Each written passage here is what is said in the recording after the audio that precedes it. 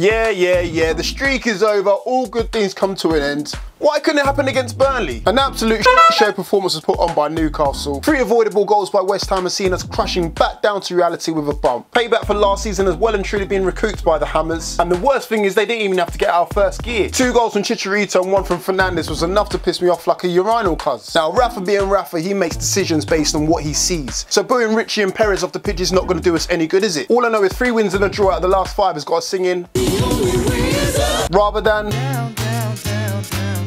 Next up, Everton. For the mercy, jeez.